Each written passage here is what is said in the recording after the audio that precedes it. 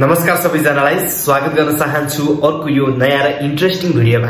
आजको यस भिडियोमा म तपाईहरुलाई नेपाली सेनाको निकै नै सम्मानित मानिने अधिकृत क्याडेट अफिसर क्याडेट यानी कि सेकेन्ड लेफ्टेनेन्ट पोस्टको बारेमा चर्चा गर्नेवाला छु।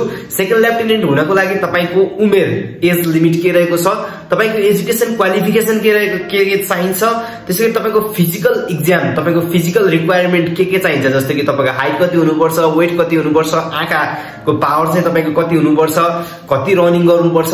त्यसैगरी चाहिँ अर्को महत्त्वपूर्ण कुरा भनेको चाहिँ नेपाली आर्मीको सेकेन्ड लेफ्टेनेन्टले कति स्यालेरी कति तलब पाउँछ, के रहेको छ, त्यो भइसकेपछि सेवा सुविधा कस्तो छ, पोस्टको सिलेक्सन प्रोसेस सम्पूर्ण कुराको डिटेल इन्फर्मेसन म तपाईहरुलाई यो भिडियोमा दिनेवाला छु। त्यसकारण तपाई पनि नेपाल आर्मीमा भर्ती भएर देश र जनताको सेवा गर्ने तपाईको मनमा हुटुटी छ, तपाईमा दृढ विश्वास छ, संकल्प छ देश र जनताको सेवा गर्ने भने चाहिँ यो भिडियो तपाईको लागि निकै नै महत्त्वपूर्ण हुन सक्छ। अब ढिला नगरिकन म भिडियोलाई अगाडि बढाउँछु है त।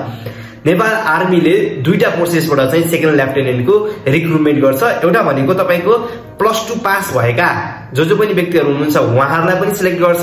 त्यसैगरी चाहिँ +2 सेकेन्ड लेफ्टेनेन्ट अथवा +2 अफिसर क्याडेट भनेर अर्को चाहिँ तपाईको ब्याचलर पास गरेको बाट चाहिँ गर्छ है, ब्याचलर अफिसर क्याडेट भनेर। अब पहिला कुरा गर्छु +2 अफिसर क्याडेट हुनको लागि चाहिँ तपाईले एउटै विज्ञापनमा तपाईलाई क्लियरली भनिदिएको हुन्छ है। जस्तो +2 अफिसर क्याडेट तपाई भिड्ने हो भने चाहिँ कस्तो हुन्छ भन्दाखेरि चाहिँ तपाईले +2 पास गरेको हुनु पर्यो, जुनसुकै सब्जेक्ट लिएर पास गरेको भए पनि हुन्छ।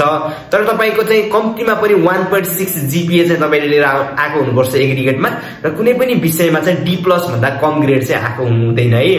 र तपाईको उमेरको लिमिट भनेको +2 अफिसर क्याडेटको लागि चाहिँ 18 वर्ष पुरा भएको र 21 वर्ष नलागेको हुनुपर्छ।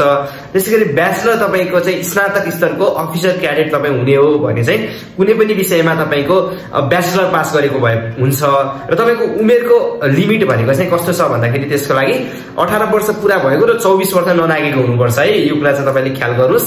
त्यसैगरी अब हामी चाहिँ फिजिकल रिक्वायरमेन्टको कुरा गर्छौं। यो चाहिँ एजुकेसन क्वालिफिकेसनको कुरा भयो र उमेरको कुरा मैले गरे है। अब फिजिकल रिक्वायरमेन्ट भनेको तपाईको चाहिँ फर्स्टमा चाहिँ हाइट हेरिन्छ।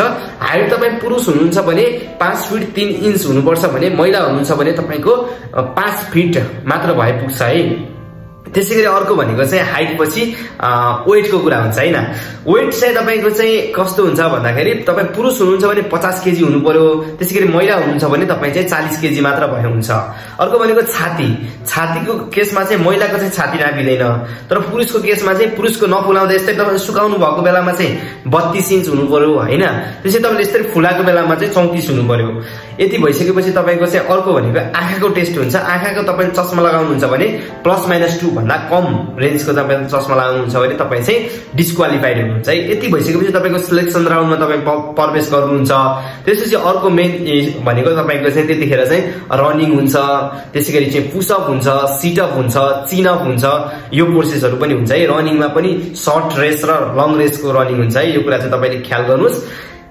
र अर्को महत्त्वपूर्ण कुरा भनेको त्यसपछि तपाई चाहिँ तपाईले यो मेडिकल एक्जाम पनि हुन्छ तपाईको। तपाईलाई मेडिकल एक्जाममा चाहिँ कस्तो गरिन्छ भन्दाखेरि चाहिँ तपाईलाई नेकेड नै बनाइन्छ है। तपाईलाई नेकेडै बनाएर तपाईको बडीको सबै इच एन्ड एभ्री तपाईको चाहिँ अंग चेक गरिन्छ।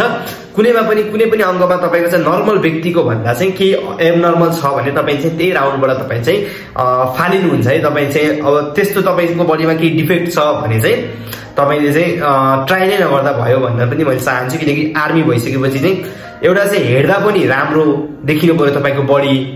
अब राम्रो भन्दैमा तपाई गोरु हुनुपर्छ, तपाई चाहिँ ह्यान्डसम हुनुपर्छ भन्ने चाहिँ हैन है। फेरि नर्मल चाहिँ तपाईको बडी चाहिँ के हुनु पर्यो भन्दाखेरि सब हेर्दाखेरि चाहिँ हेल्दी र फिट एन्ड फाइन हुनु पर्यो। त्यसैगरी तपाईको चाहिँ भित्री बडीको पनि चेक गरिन्छ है। जस्तो तपाईको लागि चाहिँ HIV एड्स, हेपाटाइटिस बी अथवा चाहिँ तपाईलाई चाहिँ लङ्सको केही प्रब्लमहरु छ, निरोगी नहुने दीर्घकालीन रोगहरु छ भने पनि तपाई चाहिँ तपाईले सक्सेसफुली जब फिजिकल एक्जाम र तपाईको चाहिँ मेडिकल एक्जाम पनि पास गर्नुभयो नेपाल आर्मीको भने चाहिँ अब तपाईले तेस्रो चरणको एक्जाम दिनुपर्ने हुन्छ। तेस्रो चरणको एक्जाम चाहिँ लोकसेवा आयोगले लिन्छ। लोकसेवा आयोगले चाहिँ एउटा नोटिस जारी गर्छ एक्जाम कहाँ हुने, त्यसैगरी कहाँ सेन्टर हुने। उक्त एक्जाममा चाहिँ तपाईलाई जीके आईक्यू देखि लिएर चाहिँ इंग्लिश, नेपाली, त्यसैगरी चाहिँ नेपाल आर्मीको सेवा सम्बन्धी, अपराध अनुसन्धान सम्बन्धी, मिलिट्री सम्बन्धी विभिन्न क्वेशनहरु सोधिन्छ। त्यसै मल्टिपल चोइस क्वेशन, टिक लगाउने क्वेशन र थ्योरी लेख्ने क्वेशन पनि सोधिन्छ। सो उक्त एक्जाम पनि तपाई पास भइसकेपछि फेरि लोकसेवा एक्जामले रिजल्ट निकाल्छ। रिजल्टमा तपाईको नाम निस्किन्छ, तपाईलाई अन्तर्वार्तामा बोलाइन्छ। अन्तर्वार्ता पनि तपाई पास हुनुभयो भने चाहिँ तपाईको फाइनल रिजल्ट तपाईको निस्किन्छ र नेपाल आर्मीको हेडक्वार्टरमा तपाईलाई नियुक्ति लिनको लागि बोलाइन्छ। त्यसपछि तपाईको चाहिँ ट्रेनिङ सुरु हुन्छ है। अब तपाईलाई चाहिँ ट्रेनिङ गराइन्छ 12 महिना जति। सो 12 महिना ट्रेनिङ भइसकेपछि तपाई चाहिँ फाइनली नेपाल आर्मीको सेकेन्ड लेफ्टेनेन्ट अफिसर क्याडेटमा चाहिँ तपाई रिक्रुट हुनुहुन्छ र तपाईले पाउने तलब स्केल स्यालेरी भनेको चाहिँ कति हुन्छ भन्दाखेरि अफिसर लेभलको हुन्छ है।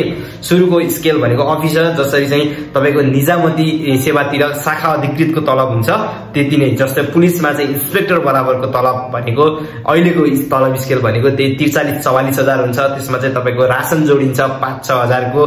त्यसैगरी अन्य सेवा सुविधाहरू जोडेर तपाईको टोटल भनेको 70-80 हजारको तपाईको तलब स्केल हुन्छ है त।